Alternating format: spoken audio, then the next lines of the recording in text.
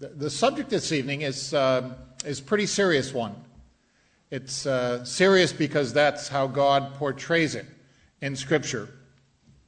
The picture of society, according to latter-day prophecy, is fairly graphic, and it's fairly sobering. And there's a warning to those who are alive in the last generation to see the return of the Lord Jesus Christ. While on one hand, that is a very blessed situation to be in. Of all the generations that have lived, we live in the generation that ought to see the return of the Lord Jesus Christ based on the political signs that are taking place in the world today. But on the other hand, it's also a very dangerous situation. Dangerous because, as we'll see, there are 5 specific prophecies in the New Testament that warn the last generation that we are in danger of losing our faith, we're in danger of losing our hope, and in danger of losing our love for God. And the reason we face this danger is because the Bible portrays the evil, the level of wickedness that exists in the last day as being at a level that the world has never seen. That's the picture that the Bible portrays, that there will be more evil and wickedness that exists in the world at the time of the return of Christ than there has ever been. And we'll take a look at that in these prophecies. It will be a godless world. There will be sinful pleasures and enticements and attractions, and they will take a toll on the believers and on the young people. Some, the Bible warns, will be lost in that last generation because of the dangers they face. The first reference is in the book of Revelation. For 1,260 years, the book of Revelation warned that there would be a beast system that would dominate the world, or at least the Western world. And its primary impact upon the believers would be one of persecution. And so for centuries, we read the words of Revelation 13 and the warning to the believers who lived under this beast system as it's described in the book of Revelation. Primarily the Catholic Church and the power it had over the saints. It was given unto him to make war with the saints and to overcome them, and power was given him over all kindreds and tongues and nations. If any man have an ear, let him hear. He that leadeth into captivity shall go into captivity. He that killeth with the sword must be killed with the sword. Here is the patience and the faith of the saints. So from about 610 AD to 1870 AD, the principal warning to the saints is beware, you may lose your head.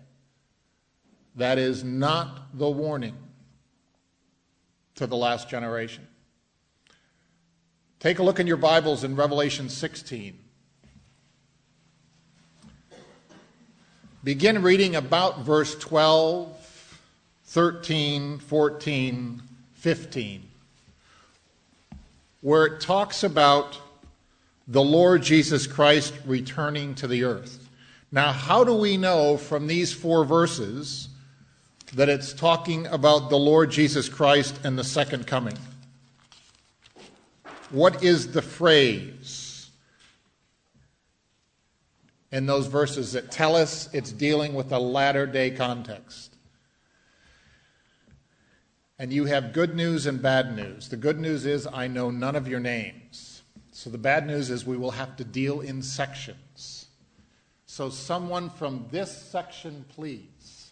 Where is the proof in Revelation 16? From verses 12 to 16, that these verses are talking about the latter days and not this 1,260-year period that we looked at earlier.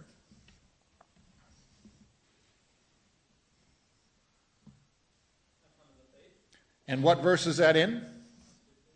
Verse 15. So you see, these are important verses for us, because these are verses that talk about the return of the Lord Jesus Christ. What is the warning to the last generation in these verses? What is it that they are in danger of losing? And it isn't their head. Someone in this section. Their garments. Their garments of righteousness, as they're described in chapter 19 at verse 8. So here is our first prophecy, and the warning is to those living in the last generation, which would include everyone in this room. The danger we face, according to the book of Revelation, is that we will lose our garments of righteousness. And Jesus is not speaking to those outside the household. He says, I'm going to come as a thief, and some will be caught unprepared. And because they will be caught unprepared, they will not have their garment of righteousness. In chapter 19, verse 8, it's the fine linen. It's the, as Brother Thomas described it, it's the righteous actions or the righteous deeds. So there is the first warning in Scripture to those who are living in the last generation. Beware lest you lose your garments. And the exhortation from the Lord is that the world will influence our thinking. It will influence our behavior. Hold fast to your garments of righteousness. Hold fast to that commitment to do what is right, because you're going to live in a world full of evil. Now, where did all this come from? Who has at least been through grade 10 at Heritage College? So I understand in grade 10, you cover the French Revolution. Is that correct? So raise your hand if you have studied the French Revolution in school. Not many hands up. Come on. Raise your hand if you... All right. So just a quick history lesson. The people in France had become so discouraged and so distraught and so angry with the nobility and with the church, they threw them all out. And what was their primary method of getting rid of the people they didn't like? The guillotine. And in its place, they ushered in an entirely new government. And they brought in the Third Estate, I think it was called. And the people finally had a choice. And they had the power now to make their decisions. And they were sitting down and they were going to write a brand new government. It wasn't going to be based on the papacy. It wasn't going to be based on the nobility. It wasn't going to be based on the bishops. It was going to give power to the people. God described this time in history as 3 demonic frog-like spirits that would be unleashed upon the world. And when they sat down to write their new constitution, they redefined what the word liberty means. And in Article 4, back in 1789, they said liberty consists in being able to do anything that does not harm others. This is 1789, originally written in French. Thus, the exercise of the natural rights of every man has no bounds other than those that ensure to the other members of society the enjoyment of these rights. So long as what you're doing does not harm someone else, you have the liberty to pursue that behavior. So can you get drunk according to this definition? Yes, as long as you don't harm someone else. Can you commit adultery and fornication? Yes, so long as you don't harm someone else. Now, it has taken 200 some years for the full fruits of this definition of liberty to be manifested in society today. But this is why we are seeing the society we live in, whether it's Australia or Canada or the United States or Western Europe, now marching under the banner of liberty as defined by the French National Assembly.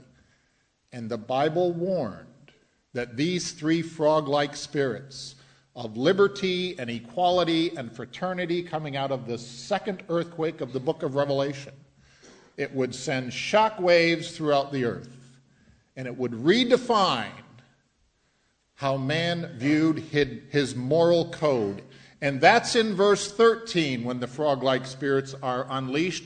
And it's in verse 15 that Jesus says, I'm coming as a thief, and be careful that you don't lose your garments. Well, the book of Revelation is not the only place that warns us of the conditions that exist at the time of the Lord Jesus Christ. The Mount Olivet prophecy is given by the Lord just days before he is crucified. Matthew records what he spoke, Mark records what he spoke, and Luke records what he spoke. They're nearly identical, but not quite, because each of the three writers captured what they felt was the essence of the message of the Lord. And Jesus spoke in the Mount Olivet prophecy of the conditions that would exist in AD 70. But more importantly for us, he spoke of the conditions that would exist at the time of his return, at the time of the second coming. And he says in the Matthew 24 account, and if that evil servant shall say in his heart, my Lord delayeth his coming. Is that speaking? Let's see, we've had this section and this section. Now this is a great big section. So we're going to have to divide you up. So we're going to take the last 5 rows to begin with. In verse 48 of Matthew 24, is that talking about someone in the household of faith or someone outside the household of faith?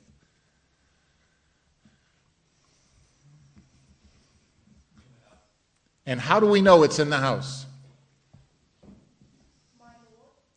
Delayeth his coming. Everybody see that? Jesus is not here speaking about someone in the world who has no interest or knowledge or care about the return of their Lord. He's talking about someone who is looking forward to the return of the Lord Jesus Christ, and then he delays his coming. And the mind and the outlook of that person is altered. And he says in his heart, and he calls him an evil servant, my Lord delayeth his coming. And what is the impact of the Lord delaying his coming?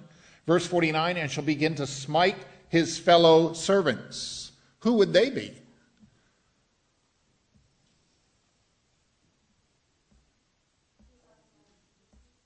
Sorry? Yeah. His other brothers and sisters, his other CYC members. And he says, I don't want to pursue that way of life. Instead, I'm going to eat and drink with the drunken. Verse 50, the Lord of that servant shall come in a day when he looketh not for him, and in an hour that he is not aware of. And the Lord, when he returns, shall cut him asunder and appoint him his portion with the hypocrites. There should be a weeping and gnashing of teeth. You see the specific graphic warning of the Lord Jesus Christ. In the last generation, some are going to say he's delaying his coming. I'm tired of waiting. I'm going to begin to live like the other people that I see around me. And he ends up mistreating his fellow servants in his pursuit of a life of pleasure. The Luke account. Beware lest at any time your hearts be overcharged with surfeiting and drunkenness and cares of this life, and so that day come upon you unawares. Is it persecution that Jesus warns us about in the last generation in the Mount Olivet prophecy? And the answer, no, it's not persecution. It's the same message that we saw in Revelation 16. The danger that the faithful will face in the last day is the temptation towards immorality and the temptation towards being carried away by the evil conditions that exist in that day. So that the challenge here is just like the challenge we saw in Revelation 16. Expect, the Lord said in the Mount Olivet prophecy, expect those who are living in the last generation a moral challenge to your faith. Don't be caught unprepared. And that's why in the red boxes you see, beware. He doesn't say here, I'm coming as a thief, but he uses the synonymous terms. That day come upon you unawares. That day find you sleeping. When he looketh not for him, and in an hour that he is not aware of.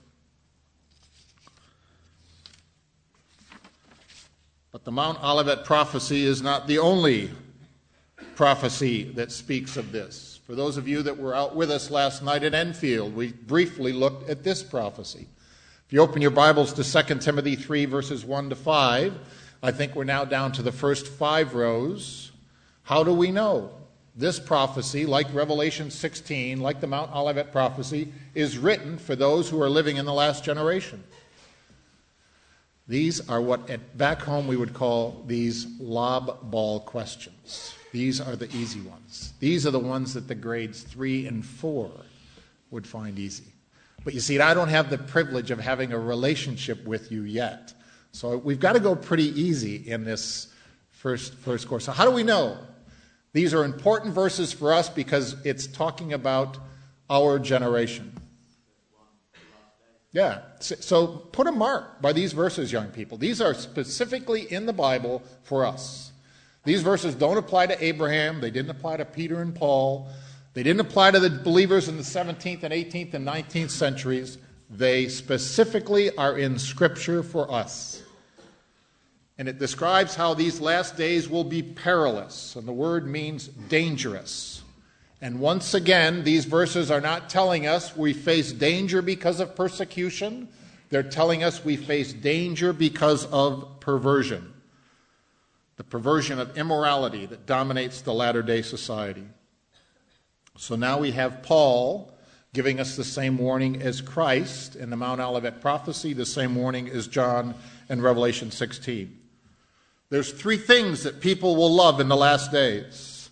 They will love themselves in verse 2. They will love money in verse 2 because they will be covetous. And they will love what in verse 4?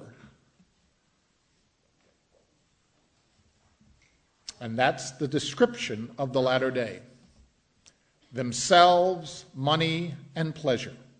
That is the picture that Paul is portraying and painting for us. A preoccupation with self will be an overriding characteristic, which is one of the reasons we see in social media use today. It is so easy to use that medium to broadcast yourself. I can tell you everything I did today and tomorrow and the next day if I choose to. And man has now invented the means where we can all tell each other about ourselves. And there is Paul warning us that in the last days people will be lovers of themselves. If I knew you better than I did, I would ask for the class of 2017 to please raise your hand. Not 2016, 2017. Just a few more. See, we don't have right now in the Brotherhood that I'm aware of, we don't have clear spiritual guidelines that govern how we should use social media. So some of us use some guidelines, others of us use other guidelines, some of us use no guidelines.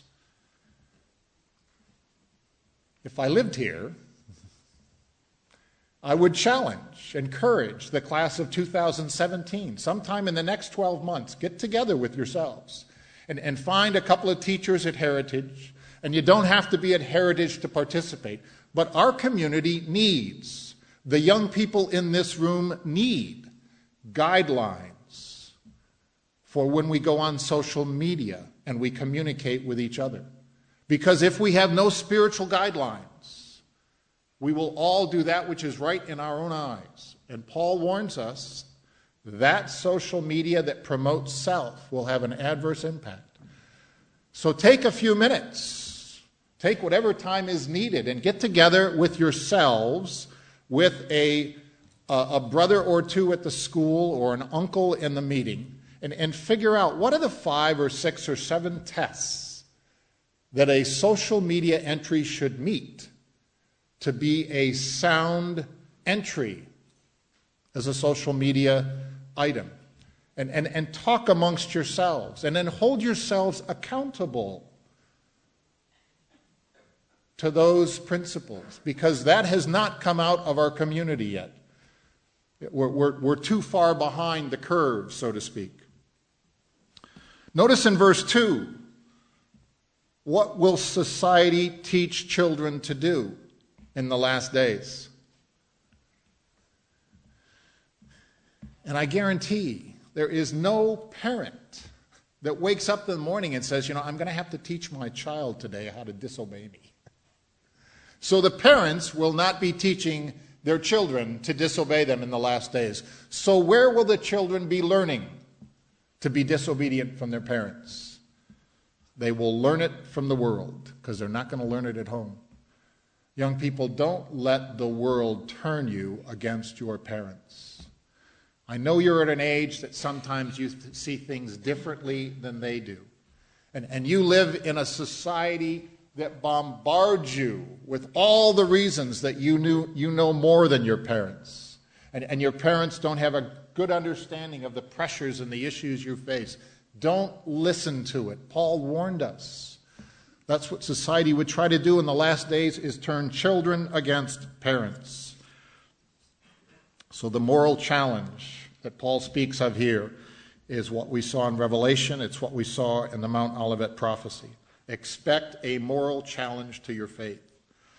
We know in Luke 17 that the Lord Jesus Christ warned us that as it was in the days of Noah, it will be like that at the end times. And in the days of Noah, Genesis 6 says the wickedness was great. The earth was corrupt. You take that word corrupt in the Hebrew and you look at it in Genesis 38. And it's equated with sexual immorality. So these descriptions are here. You just have to do a little research, a little digging. And Jesus says the days of Noah, in which men were corrupt and they loved violence, those days will exist at the time that I come back to the earth. So expect a moral challenge to your faith. And then a few verses later, we have the warning of Lot and all the perversion that existed in the days of Lot. And here is where we need to put the two pieces together. Jesus is saying that in the last days, right before he returns, God will see unleashed on the earth, man will unite all the evil of Noah's day and all the evil of Lot's day, and they will converge into a single generation. The world has never seen all the evil of Lot's day and all the evil of Noah's day converge into a single generation. But that's the picture being portrayed by the Lord Jesus Christ. And once again, the warning is, expect a moral challenge to your faith. Because in the days of Noah, the community got smaller and smaller and smaller and smaller until there were only 8 that were saved in the ark. Now, we're not suggesting that's what's going to happen here. But the warning of the Lord Jesus Christ is there will be pressure, there will be temptations, there will be pleasure, and it will take its toll. The last one is in 2 Peter 3. And it's very specific. Again, in verse 3, it says, in the last days, there will be scoffers walking after their own lusts. Now, we're going to ratchet it up a level. Is this talking about believers, or is this talking about those outside the household of faith? So you're all going to have to vote in about 30 seconds. So take a look at the verses on the screen. Is Peter speaking of those within the household or those outside the household? So how many think he's talking about those inside the household? And you're right. The scoffers say what? Where is the promise of his coming? Those who don't know about the return of Jesus, those who are outside the household, would never say those words. You wouldn't call them scoffers because they're not even looking for Christ to return. But those inside the household become impatient, just like we saw in the Mount Olivet prophecy. For since the fathers fell asleep, all things continue as they were from the beginning of the creation. There are actually three things the believers in these verses stop believing in.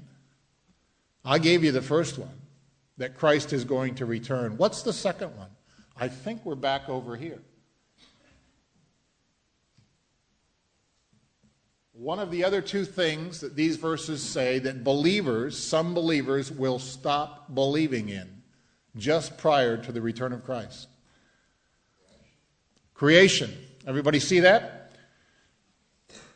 In verse 5, for this they willingly are ignorant. They don't want to know. They've dismissed it. That by the word of God the heavens were of old and the earth standing out of the water and in the water. What's the third aspect that they stop believing in? The flood. That's a fairy tale. You believe in the flood? And Peter is very specific. And that's why we are seeing in the last days, from within the household, some beginning to question the creation. Peter warned us that these days were coming. Now, he didn't talk about Darwin in the 19th century. He didn't go into that level of detail. But the Bible is fairly specific on these areas.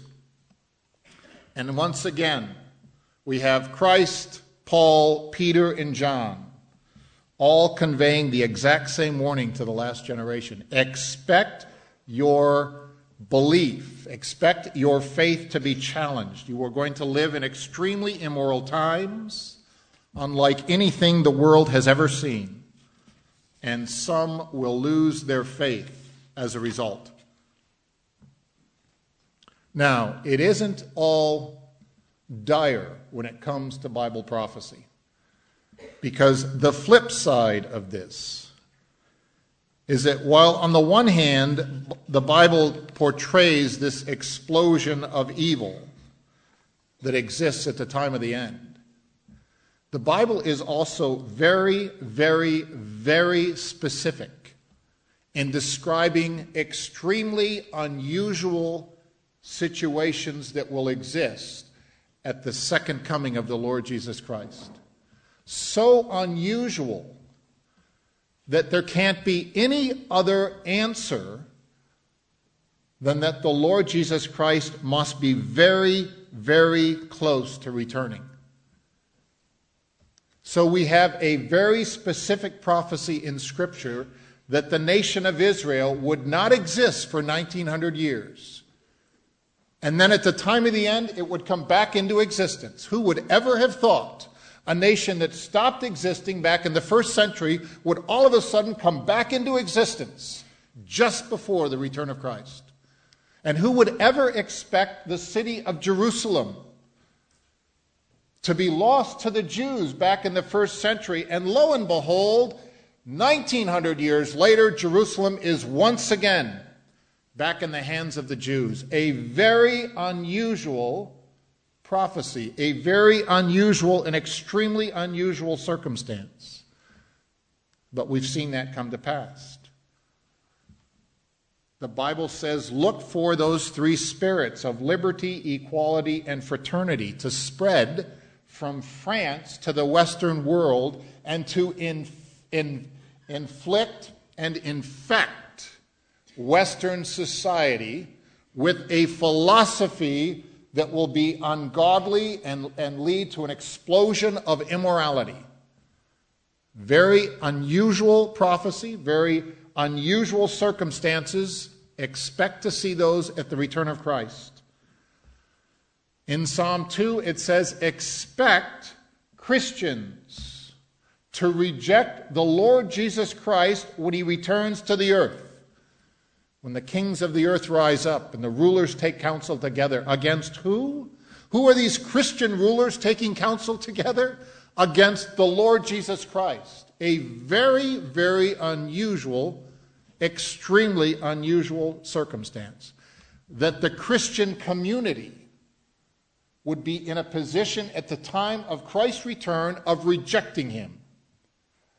That wouldn't have been true 100 years ago, because 100 years ago, the false teaching of the future Antichrist hadn't yet pervaded Christianity, but it's pervading it now.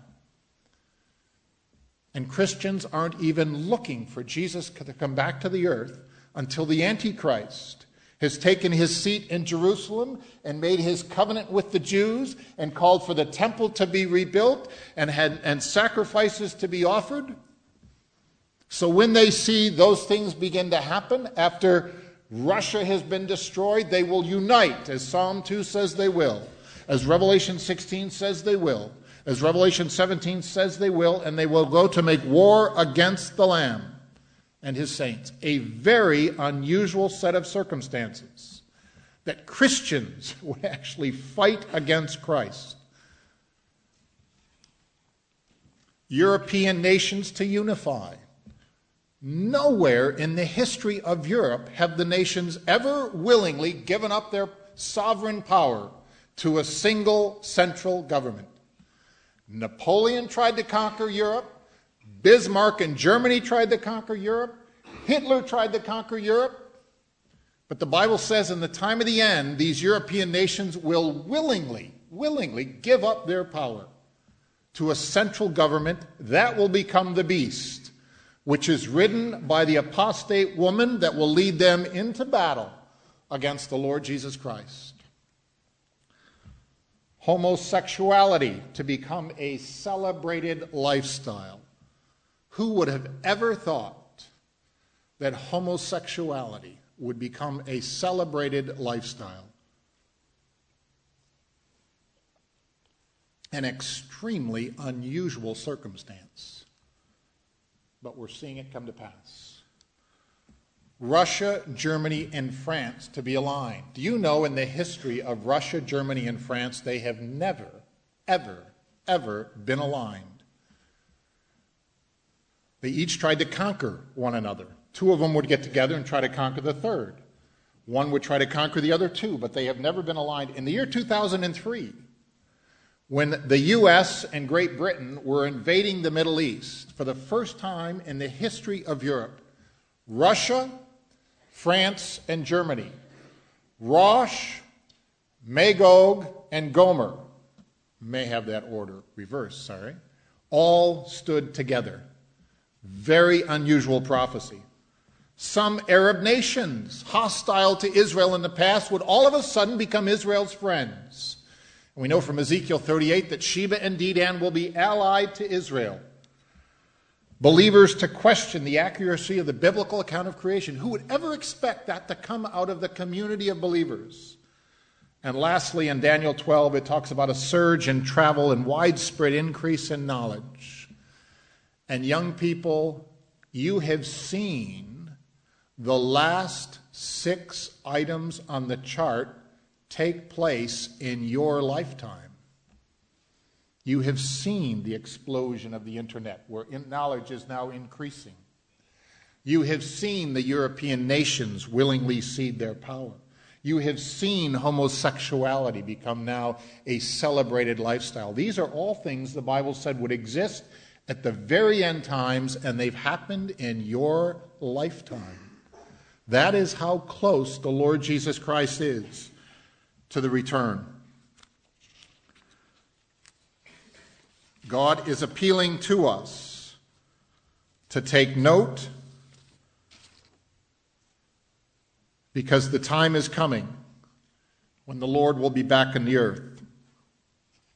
Now, we have put together a graph. For those of you who do not like mathematics, you get a nervous twitch when you see a graph go up on the screen, I apologize. We'll try to keep it simple. Your math teachers will be pleased if you can stay with the discussion. Remember the x-axis and the y-axis. It isn't going to get any more complicated than that. No calculus, no trigonometry. On the x-axis, we have time, and on the y-axis, we have godliness.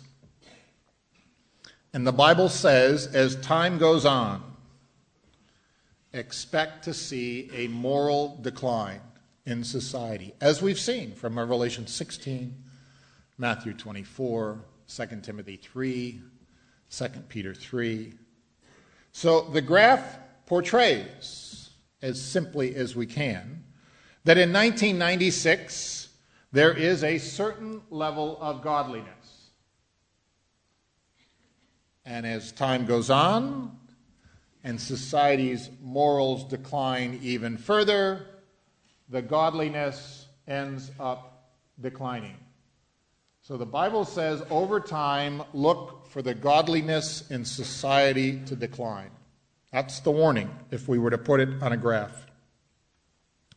The Bible doesn't hold out any hope that in the last days somehow that curve is going to all of a sudden slope up. That is the same graph that existed in the days of Noah. That is the same graph that existed in the days of Lot. And it's the same graph that we're seeing today. And God brought judgment in the days of Noah. God brought judgment in the days of Lot. And the Bible says God will bring judgment in the last generation. Now, you can use the graph to identify why there has been a decline, whether the issue is music, or the issue is movies, or the issue is drinking, or the issue is language, whatever it is. The challenge you have is that you have only been alive for just a few dots on the line. Talk to older members in your ecclesia. So for those of you that thought you were outside of the scope of tonight's discussion, raise your hand if you were alive back in 1986. Sorry, let's go with 96. 1996. Okay, that's too many. Let's go back to 1986. How many of you were alive? There are a few up there. See the ones that are sitting way back up. And there's a few in the anteroom as well. Don't let them get away tonight without giving you an example, whether it's music or movies or television programs, whatever it is, a clear-cut example where they can validate what this slippery slope is depicting.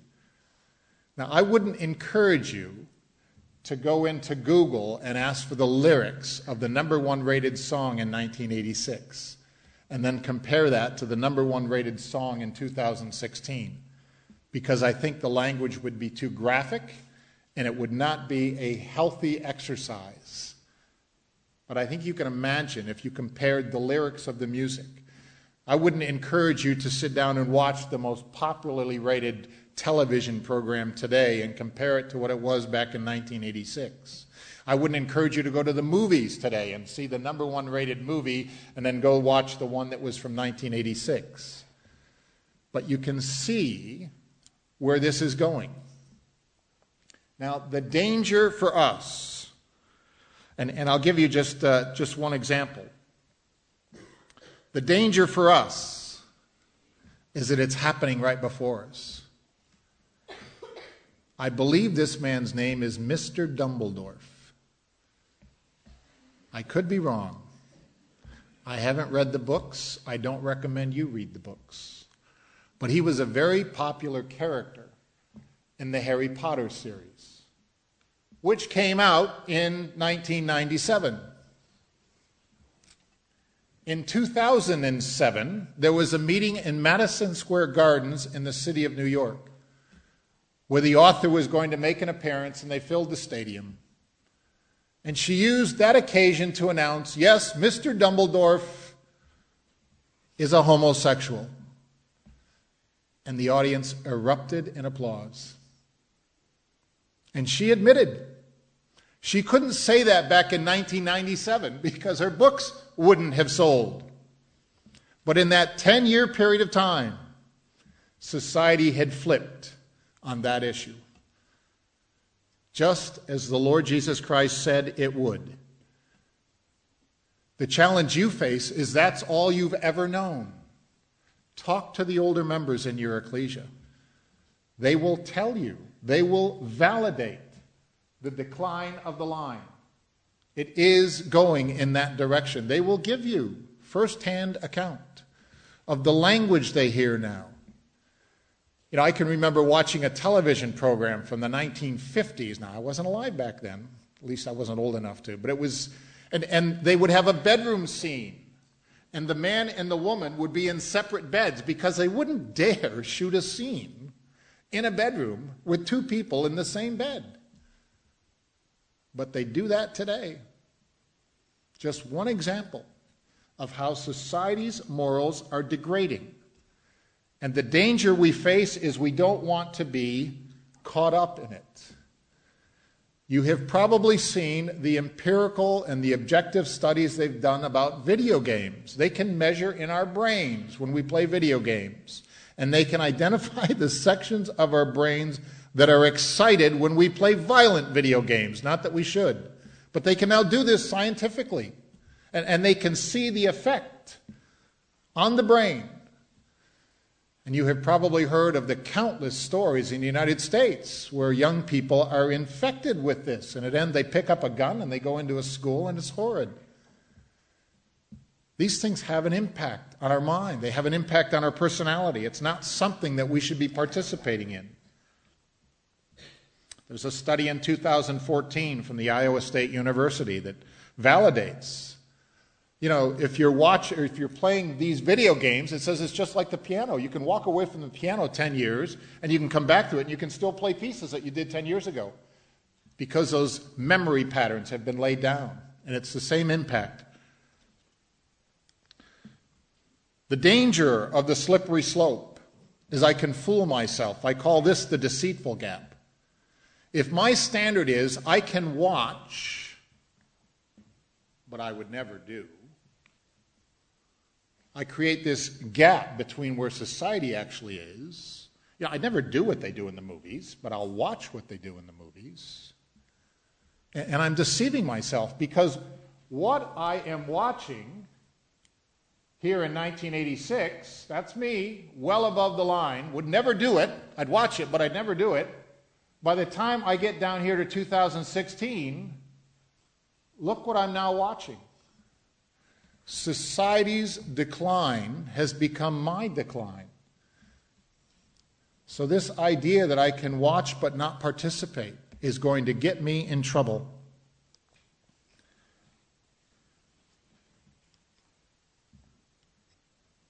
We know Christ's gospel is clear. If I think the sin, if I watch the sin, I've done the sin. That's the standard of the Lord Jesus Christ. We won't spend time on the conscience because of the lateness of the hour. But be careful with your conscience. God has given us a conscience to protect us from sin. That's why it's built in to our mind. It's why we have it and the animals don't. Because there is a moral component to how we are to live. We're not born with a pre-programmed conscience. We program it based on what we feed it. Scriptures warn us that our conscience can become defiled. It can become seared. And the Greek word there is it can be cauterized. It's like you take a hot iron and you put it on, and it's lost its feeling. We can become desensitized to sin. So that the very element that God has given us to protect us from sin, and the best analogy we can use is a picture of the Iron Dome. You know, the Israelis, out of a desire to protect themselves from all those rockets that are coming across from Hamas, have now built this wonderful defense mechanism where the rockets come over. The first thing the system does is gauge where that rocket's going to land, and if it's going to land in an open field, they let it fall and blow up. But if it's headed for a populated area, they will take it out. Very effective, not 100% foolproof. So they're coming up with the David sling, I think, as the next generation. But you see, that's how God wants our conscience to work. So that as those missiles of temptation come at us, that we have a defensive mechanism to protect ourselves from those missiles. But if we turn our defensive mechanism off, we're in deep trouble. So don't let other people play with our conscience. Don't allow others to turn off our conscience. Don't expose ourselves to situations in which our conscience will become numbed and eventually defiled and finally seared to where our conscience is no longer effective. That's the warning of Scripture. The other danger that this graph portrays is the principle of extrapolation. Now that, I think, gets into trigonometry, but it's a little too long since I've been in it. But it's that principle where you take the data and then you extend it out a few more years. Where do I end up 10 years from now if Christ remains away? If my standard is, I will watch, but I won't do. And the answer is, there will be no limit to what I will expose myself over time if I have hitched my entertainment to the world's entertainment. Because as that slope continues to go down, it's going to take me with it. So the danger we face is the need to separate ourselves and to maintain a separate standard altogether, which is why in Scripture the standard of holiness is the standard we need to maintain. God does not ask us to be sinless, but He does ask us to maintain a standard of holiness. And there's a difference. If He asked us to be sinless, we would fail and we would be lost. He doesn't ask us to be sinless. He asks us to maintain a standard of holiness so that when we cross that line, we will know we've crossed the line and we will come back on the right side of righteousness.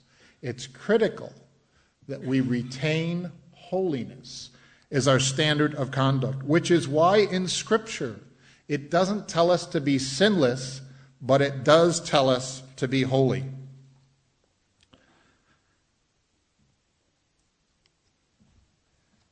The other thing we should expect to see is that the gap between our standards and the world's involvement is going to widen.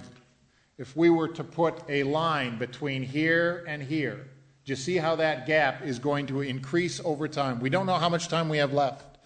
But if the Lord Jesus Christ does not return in the very near future, we know what's going to happen to the line of society. So the principle we need to live by is found in Psalm 97, verse 10. Ye that love Yahweh hate evil. He preserveth the souls of his saints. He delivereth them out of the hand of the wicked. To encourage us to learn to hate the evil and love righteousness, God has promised us a kingdom. He says, if you will learn to hate the evil and to love righteousness, I have a kingdom of righteousness that awaits you. There's wisdom behind making it a kingdom of righteousness, because the kingdom of God is intended to be a powerful, motivating influence in our life. A motivating influence for good. It's intended to transform our character, to prevent us from doing what's wrong, and to encourage us to doing what is right, out of a desire to be part of that future kingdom. Now, I'm not looking to be sacrilegious here, but think it through. What if it was a kingdom of chocolate? Who would that, or what type of person would that kingdom attract? Lovers of chocolate. What if it was a kingdom of entertainment? What kind of people would that kingdom attract? What if it was a kingdom of sports and athletics? What kind of people would that kingdom attract? You see, God has purposely held out the kingdom as a kingdom of righteousness. Multiple verses in Scripture, we won't go through them all. So that those who will be attracted to the kingdom are those who have learned to love righteousness, who have seen the evil that the world has to offer, and they recognize that is not the way I want to live. Righteousness is a better way to live. It doesn't mean we are sinless. It doesn't mean that we are righteous. But it does mean that we are devoting ourselves in the path of righteousness, because that is an important value in our life. That is something that we place in high esteem. So that Jerusalem is called the city of righteousness in Isaiah 1. And Yahweh our righteousness in Jeremiah 33.